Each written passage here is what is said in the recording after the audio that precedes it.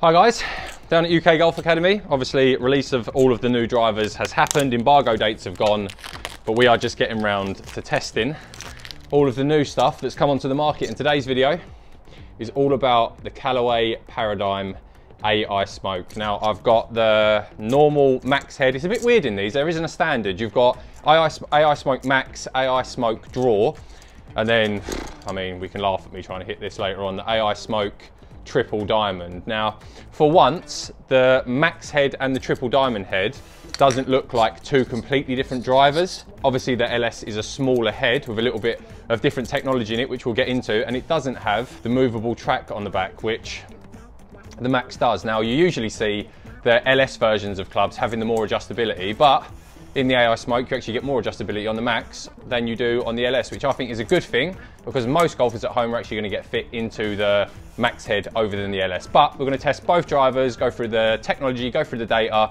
I'm going to let you in on a little secret. I've already spent quite a bit of time with this max head, and I think it's probably my favourite driver ever. So we'll show you the data, we'll show you the numbers. Let's get straight into it. I'm going to start off with the AI Smoke Max head, and then to finish off the video we will go into the AI Smoke Triple Diamond, the LS version. Right, so first initial impressions at address. It sits, for someone like myself, who I'm an overdrawer of the golf ball, the ping, even the tightness to an extent, it sits closed at address, I think it does, and even the TaylorMade slightly, it sits a little bit toe in.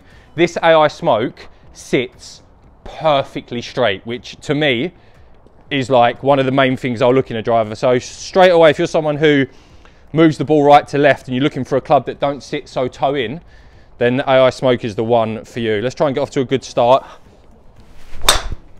And you middle it. It's so good. And the reason I think it's so good is because, we'll get into the tech with regards to their sort of deflection face or whatever they've called it, but even just off-centre strikes, I'm not talking about if you hit it right in the toe or right in the heel, even on just off-centred strikes, it still gives you such a good spin window. I'll put the TrackMan data up once I've hit a few more, but it's not, usually in max heads, they're super spinny. I find anyway that they're super spinny. It seems that in the AI Smoke Max head, you're still getting a relatively low spin window, not crazy low, but you're getting the forgiveness across the face, which you don't tend to get usually. If you get the max head, then you accept that you're gonna have more spin on the club. For this, I'm actually like using the max head, getting the more forgiveness, but then still retaining like a really nice spin window, which is great.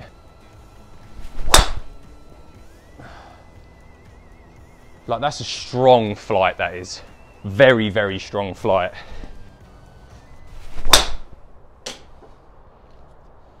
It's good, isn't it? So if we jump into tech on this thing, what Callaway are saying is they've got a 360 carbon chassis, a AI smart face, adjustable parameter weighting, which is the adjustable track across the back there.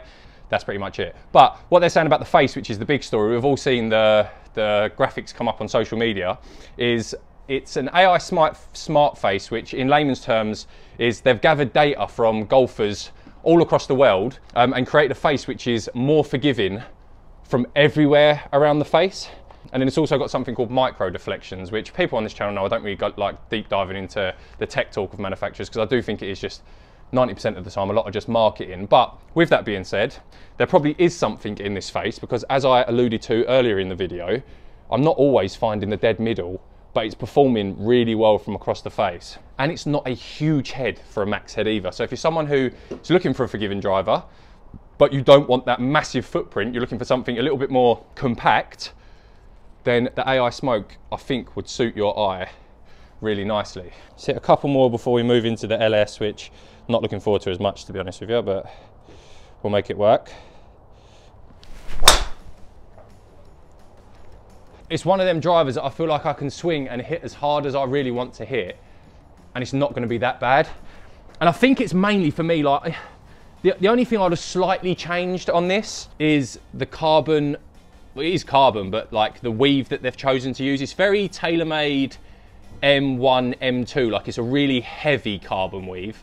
I probably prefer something that's a little bit more subtle, and it's more of like a black crown, and you can just see the carbon in it, similar to what the TaylorMade team have done with the QI10. What I do really like is this sort of graphite eyebrow that goes across the top. It really frames the face. It's the same color as the face. I'm a big fan of that. It looks really good from on top of the ball. The one thing that is a little bit annoying, and I don't know if I'm right or wrong about this, the little alignment line on the top of the crown isn't actually in the middle of the club.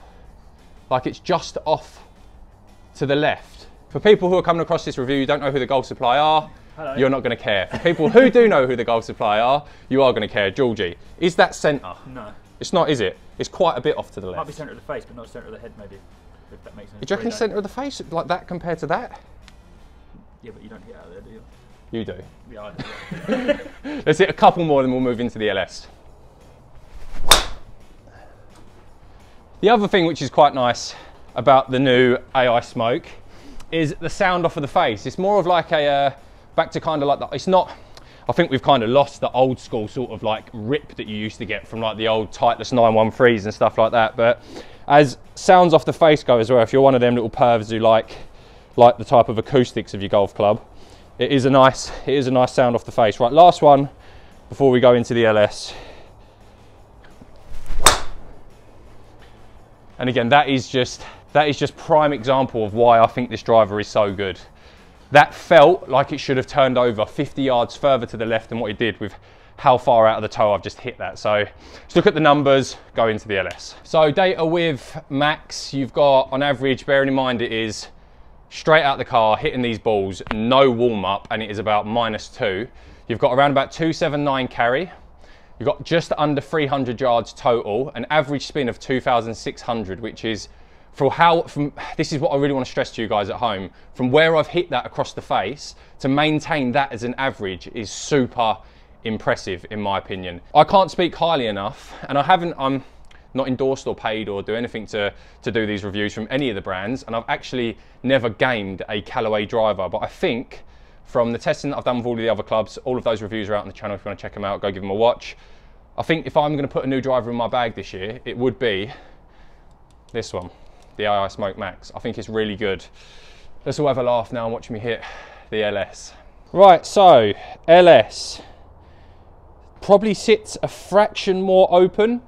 And like I said, it's not a crazy difference in head size, which is nice. The spin ratio I was getting with the Max, I'm probably going to be looking at around low 2000s with this, which is a good spin ratio normally, but for someone who turns the ball over a little bit too far to the left, it's not the most ideal of spin windows. But although I've hit a lot of balls with the Max, I've not hit a single ball with this LS, so we'll see how this goes.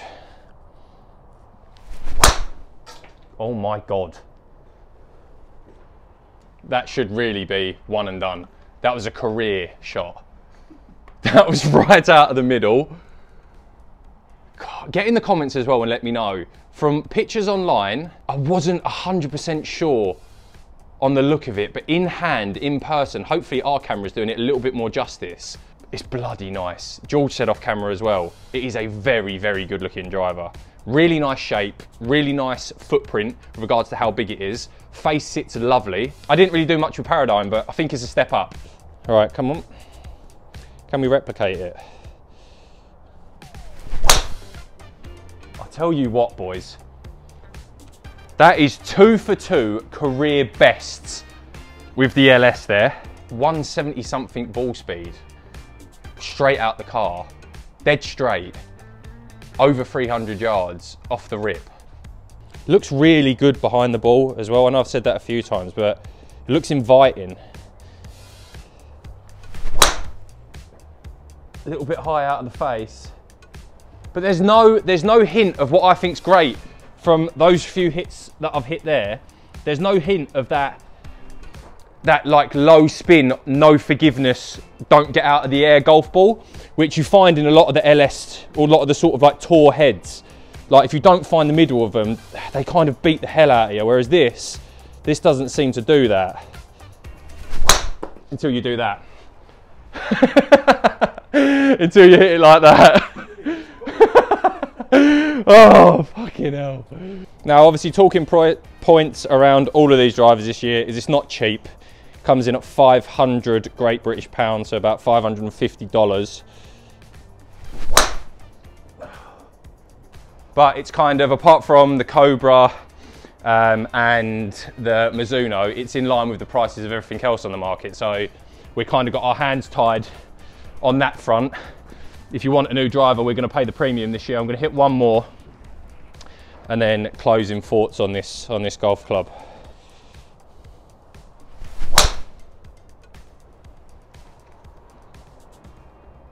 Unreal, unreal. So yeah, AI smoke from Callaway.